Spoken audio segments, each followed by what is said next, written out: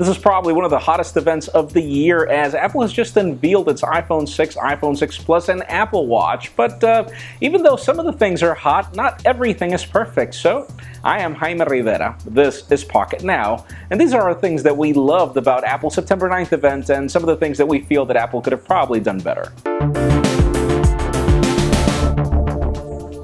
Let's begin today with what we liked. Obviously, we get new iPhones, and that's the hottest ticket here. First of all, because this is probably one of the most beloved smartphones in the United States and part of the world, but also because instead of just getting a new design and no spec bump like we usually get, this time we get bigger and badder iPhones in every single way. You get 4.7 inches on one, 5.5 inches on the other, and you get a choice. You can pick the bigger or the smaller one. And both phones are actually better than the current models that we have in the iPhone 5S and iPhone 5C. In addition to that, specifications have changed. We get the new AA chip, we get the MA coprocessor that will allow you to get more fitness information as well. You get new displays that actually finally abide to a standard. You get 1080p on the bigger 5.5-inch model, and you get a little more than 720p on the smaller one, though both of these are Retina display standards.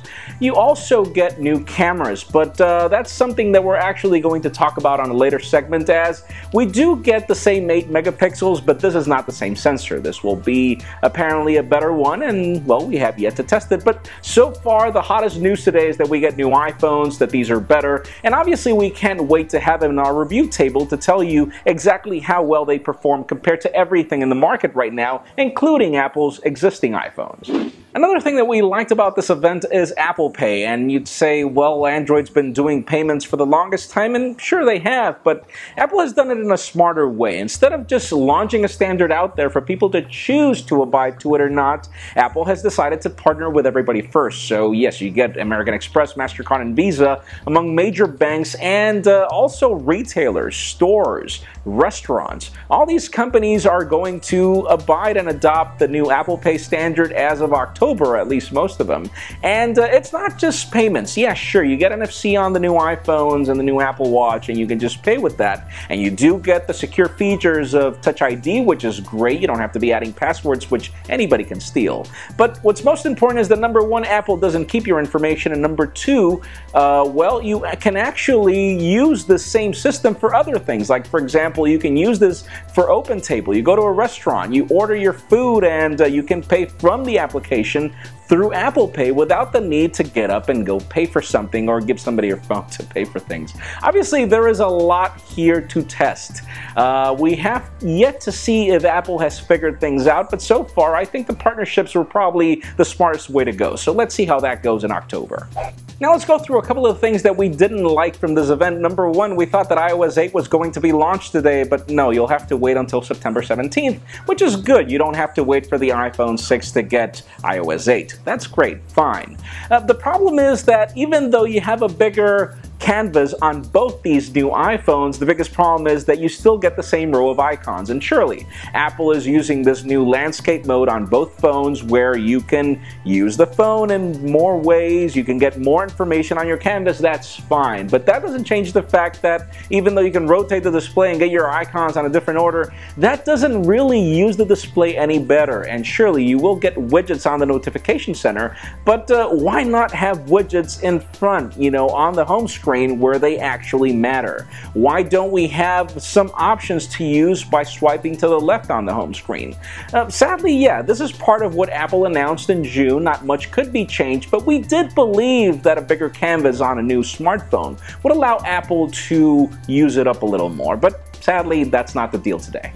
Another thing that we didn't like about this iPhone 6 is mainly the fact that if you want a better experience, you have to buy the bigger iPhone. Meaning, even though both phones are almost identical in design and specifications, you get optical image stabilization, but only in the bigger iPhone. You get a 1080p display, but only in the bigger iPhone. You get better battery life in almost every way, but only in the bigger iPhone. And the problem is that not everybody in this world wants to use a phablet. And 5.5 inches is a very big phone. So if you think of it, why didn't Apple make it a thicker iPhone 6? You know, the regular one. Why didn't they make it a little thicker, which actually the 5.5-inch model is a little thicker? Why didn't this happen to the smaller one in a way to bring optical image stabilization, to bring the better battery? I feel that people care more about these features than the fact that this phone is just so thin. people don't really care about how thin a phone is. People really care about the features that they're getting. And surely, it is important for a phone to be thin. I'm not saying that it's not, but I'm saying that I would rather have a phone be a little bit thicker and give me all the features, and then it just be a question of size. You want a bigger or smaller one, and not necessarily the fact that you would have to cough up an extra $100 and actually buy a much bigger phone if you want to get these added features. Now let's end today's video with one thing that we are mixed about, and that is the Apple Watch, starting with the name, Apple Watch. We haven't heard Apple use the brand Apple in a product in years. I think it's been like 20 years. Odd, we'll probably get used to it. iWatch would have sounded so much better, but okay.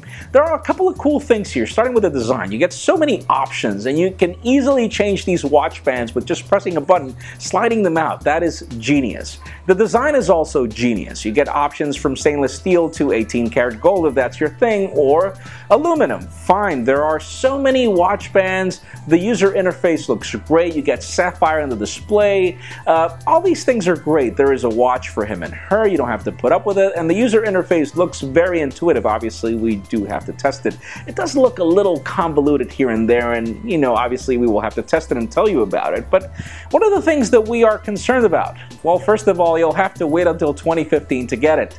If you wanted to use it now, forget about it. 2015 early, that is a long time in tech years. A long time. It would be enough for competing companies to figure something out.